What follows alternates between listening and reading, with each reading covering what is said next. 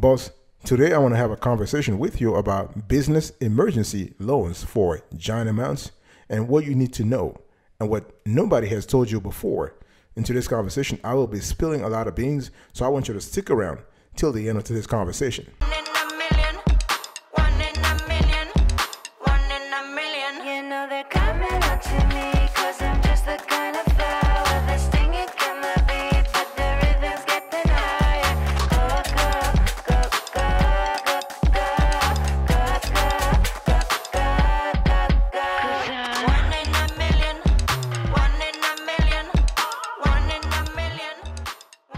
Welcome back, folks, to another edition of the Awesome Sorty Kiwi Show. How are you today? I hope you are doing fantastic.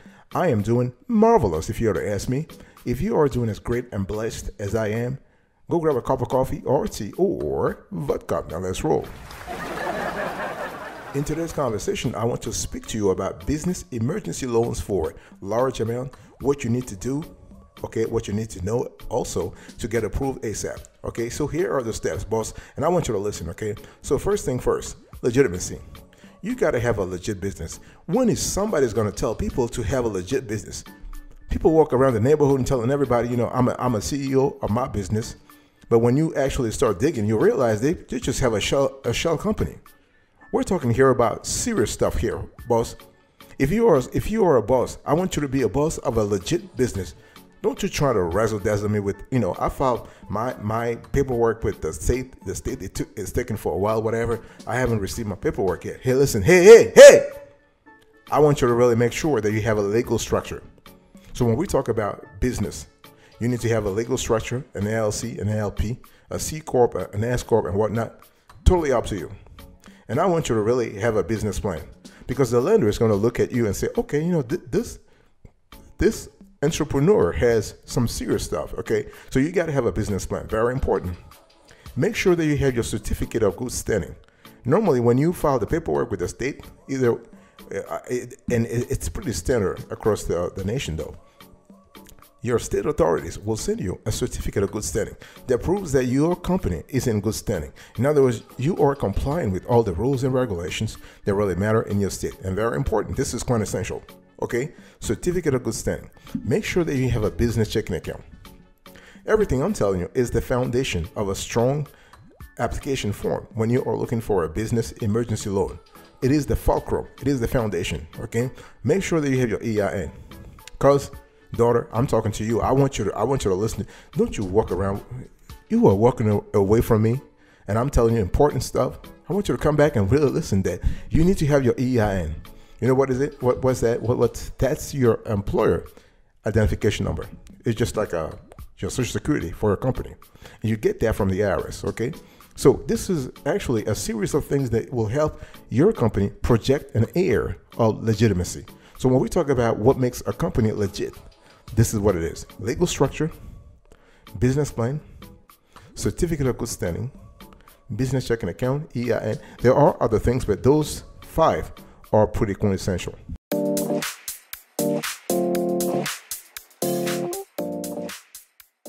The second thing I want you to have, and boss, I'm really serious here, because we got to stop the whole series of people being rejected when they apply for emergency business loans. Okay, one thing you need to have here, you need to have projected financial statements.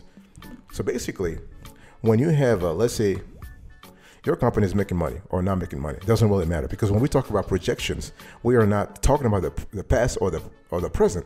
We are having a conversation about what? The future, right? And so just make sure that you prepare projected financial statements that actually paint a positive picture about your business, okay? And please make sure those elements, those data are realistic.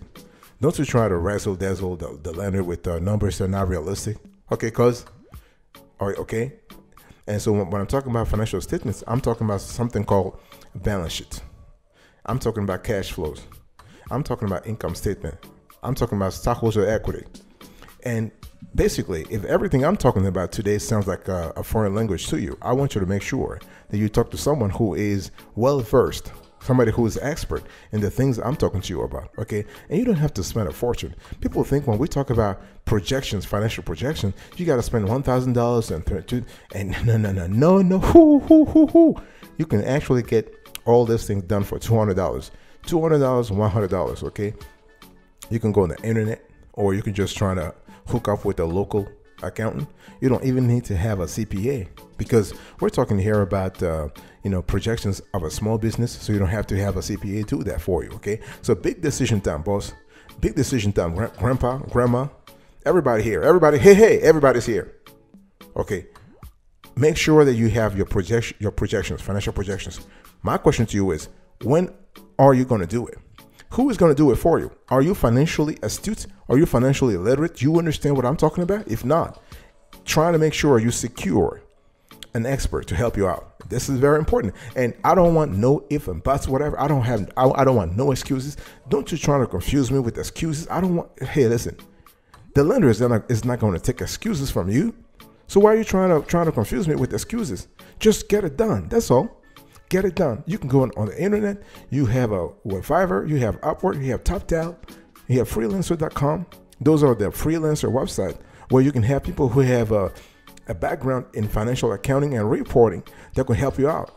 Alternatively, you can even have you can use an accounting software tool. You're talking about Expensify, you have Xero, you have QuickBooks and whatnot.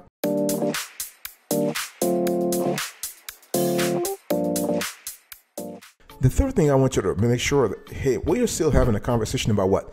Business emergency loans for large amounts. In other words, cash is tight and you are trying to survive, right? You need to have cash within 24 hours or 48 hours. That's actually the premise of today's conversation, boss. Okay. So the third thing I want you to pay attention to is your cash flows. So make sure that your cash flows, your future cash flows, or your current cash flows are positive. See, anytime we talk about cash flows, people think we are just speaking about poetry. We are having a conversation about lyricism. We are having a theoretical conversation. No, because you are asking for an emergency business loan. And my question to you is, where are you going to get the cash to repay the loan? If you don't have a clear idea about your cash flows, either future or current, where are you going to get the cash flows to repay the lender? And I'm asking you tough questions. You might be thinking, why is this guy just bothering me with questions like this, whatever.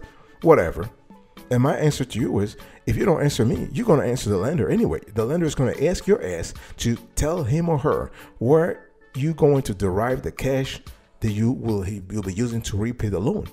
So you better have a clear idea. You better have a lucid idea about where you're going to get the cash from. So when we talk about cash flows, you need to determine where the cash is coming from. Is it coming from operating activities?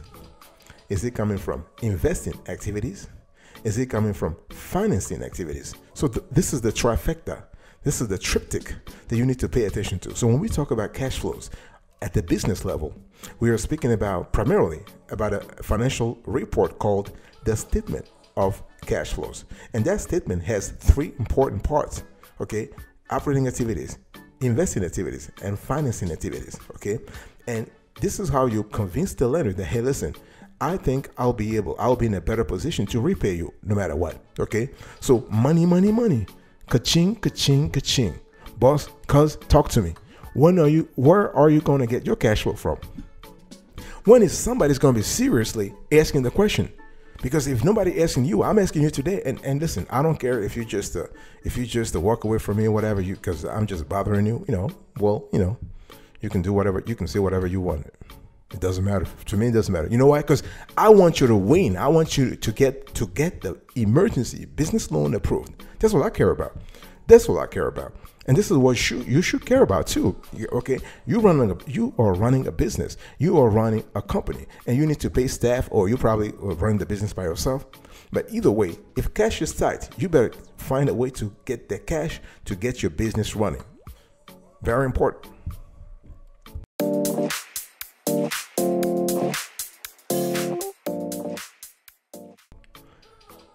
The fourth thing I want you to think about, boss, and I want you to be very serious about this one too, because a lot of folks just sort of underestimate it, but it's really quintessential. So we are still having a conversation about business emergency loans for large amounts. What you need to know, and that nobody probably told you before, is that your business prospects are really important. Okay, those are of paramount importance. Why? because you need to talk about the prospects of your business. I'm talking about internal trends here, okay? I'm talking about your client lineup. I'm talking about product in the pipeline. What is your R&D? Are you providing services? Are you providing products? Are you doing e-commerce online? Are you selling online? You got to be in a situation where you have clear answers to all these problems. Not problems, but all those topics, okay? Because there's a strong correlation between your ability to explain those important topics and your chances of clinching the business loan, the emergency business loan you want and need. Okay, cause that's what it is. You know, and I'm talking to you, uncle. Hey, uncle, I want you to respond to me. Okay, talk to me about the internal trends in your company. Talk to me about your top 10 or your top 5 clients. Talk to me about your accounts payable aging reports. How about that?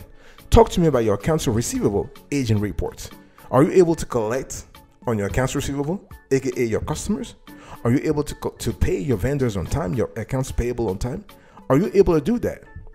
Because those are questions that you're going to have to answer the lender anyway. I mean, listen, you know, this ain't no game. You know, I want you to stop going to a business loan application and being blind and being oblivious to what really matters, to being ignorant about what really matters. I want to empower you. I want you to have all the answers that you need, so that when you walk into that room, everybody will be like, oh, wow, here comes the king or queen of glory. You know, you could just walk around and just say, because you are so confident, you have all the information, because information is power. It is power. Okay. So here are some pro tips. When you analyze your business in and out, I want you to really pay attention to 3 things. Who are your top 5 or 10 clients? Okay. Are you able to pay your suppliers on time? And basically, the 3rd thing is that what are your expansion, I would say, ideas? Do you see the company actually expanding 5 years from now, 3 years from now, or 10 years from now? You got to be optimistic though, but you also got to be realistic. Very important.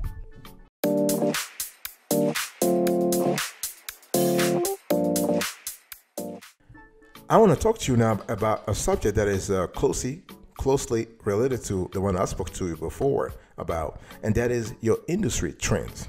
Okay, so when we talk about emergency business loan for giant amounts, we are still talking about your ability to convince the lender that you will be in a situation where you can repay the loan. Okay, so before we actually analyze the situation internally, right? That's what we call in our research. We call it endogenous research, endogenous analysis. Now we are going to look at the exogenous analysis, the external elements that have an effect upon your company.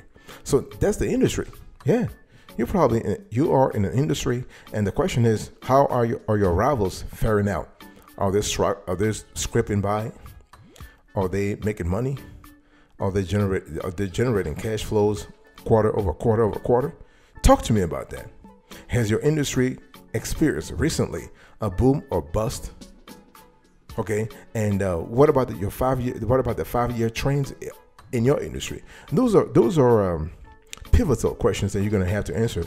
Those are questions that the lender will ask you anyway. So I want you to be prepared. I want you to have logic. I want you to have a plan. I want you to have a program where you can answer those questions. You know what? Expertly. You can answer this question excellently. You can answer this question confidently. So my question to you is, what is going on in your industry? What are the press reports saying? What is the media saying? What are expert opinions about your industry? Are things rosy or lethargic? Talk to me about that. Okay? And the thing, hey, listen, hey, boy, you got to be prepared.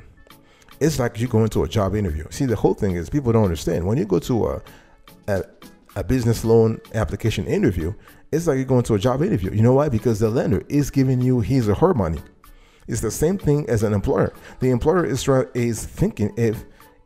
to see if you are the right candidate that he can give his or her money to every 2 weeks or every week or whatever, or every month. Okay. So here is the approach you want to follow.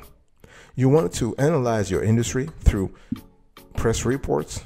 Okay. You want to read as much research about your industry as possible.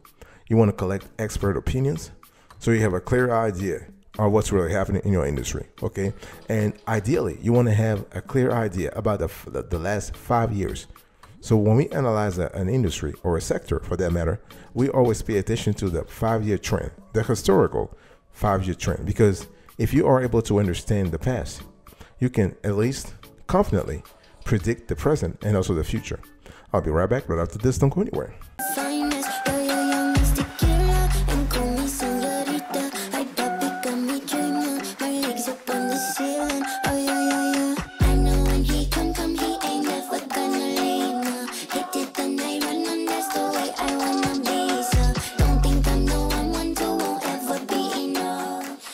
Welcome back, folks, to another section of the Awesome Sweaty Kiwi Show. We are still having a conversation today about emergency business loans for large amounts and how do you actually clinch, how do you get that loan? I mean, this is important. I mean, a lot of folks are entrepreneurs, a lot of folks have businesses, there are single member LLCs, they're trying to make ends meet, but we need to provide the right info. Somebody has to step up and give the right info to folks so that when they apply for a business loan, they are going to get it. And that's what I care about. And that's what I'm trying to do. That's what my team is trying to do here. Okay. So we are speaking about finding the right lender. See, boss, you are trying to get a business emergency loan for a giant amount. Not every lender will actually accommodate you. First of all, I want you to forget about banks and credit unions. Those are very risk averse. Okay. Historically, they're risk averse and they're not going to help you. So you really have only two choices. You have online lenders and you have alternative lenders. When we talk about online lenders, you have direct lenders such as Bluevine for lines of credit, okay, or you can go to Cabbage, okay, or so those are like online lenders. But you also have loan marketplaces. You have lender marketplaces. So we're talking about Lendio, for instance, okay, and that's one part. The second part is you have what we call alternative lenders. Okay, so those actually lenders can help you out. I'm speaking about Kalamata Group.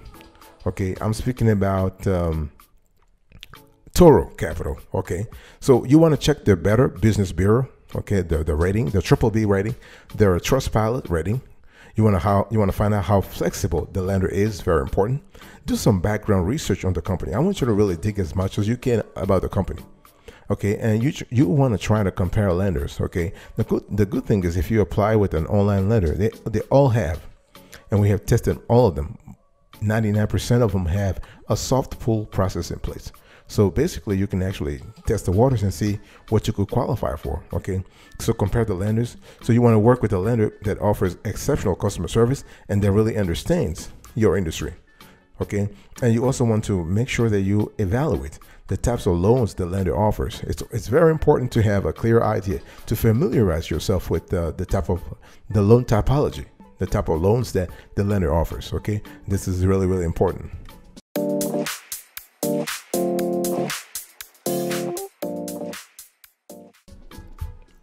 The last thing I want you to do, if you're trying to get an emergency business loan for giant amounts and you're trying to really get it real fast, is to work on your FICO score.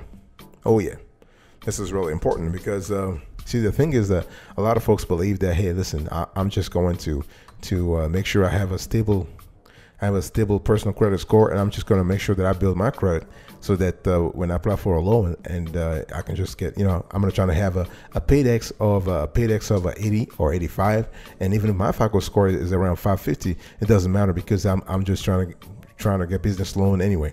It doesn't work that way, boss. It doesn't work that way. Unless you are able to establish a pure EIN only relationship, you are going to get your personal FICO score pulled when you apply for a business emergency loan. Okay, so this is really important. So when we talk about your personal FICO, it's really important to understand that you need to constantly check your credit reports for accuracy. Okay, so also you want to make sure that you always pay your credit accounts on time, your credit cards, your lines of credit, your loans, your home equity lines of credit, everything that relates to credit, you have to pay it on time. It's important. And also trying to really lower your credit utilization ratio, your CUR. We always talk about that. This is quite essential because you want to be in a situation where you are able to control how much you're spending and you're able to pay off your balance in full. Okay, and take care of credit accounts that have been sent to collections. People always forget those, but those are important because accounts that were sent to collection, that doesn't mean that those accounts have disappeared. They're still there. They are lingering in the background. They are in limbo, and they have an adversarial effect, a negative impact on your credit score. Okay, and you always want to try to optimize your account age, credit mix, and credit inquiries. What I'm trying to say here is that, hey, listen, you better stop applying for credit cards all the time, like crazy. People apply for 3 credit cards on a day, 4 credit cards on a day. What's up with that? What's up with that? Hey, listen, hey, no, stop that. Apply for credit cards strategically. Okay, this is really important. So credit cards. Boss, my question to you is, how are you using credit cards right now to improve your FICO score? Your personal FICO score. You need to have a good FICO score if you're trying to get a business emergency loan for a giant amount. This is really important. Okay, so you better start doing that now. Not later, not yesterday, not tomorrow. I mean today.